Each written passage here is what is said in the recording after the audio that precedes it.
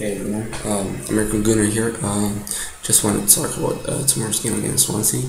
I think it's gonna be a challenging game. It's not gonna be an easy game. But you know we're on a good run.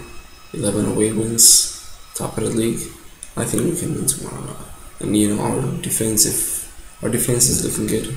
They're solid. So if they keep that momentum, I think we can win. I think we have a good midfield. It was, players like Ozil and Ramsey and Jack. I think we can win tomorrow. I'm gonna go 3-1 to the Arsenal tomorrow. We have Giroud in the front, who seems to be improving, every game.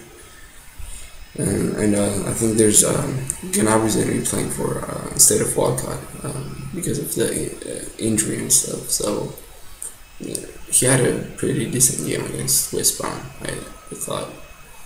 So tomorrow should be 3 points, no less than 3 points. I'm gonna go with 3-1 for the Arsenal. You can comment your predictions in the comment section below. And thanks for watching. Please subscribe. It's my first video, and help me out. Thanks.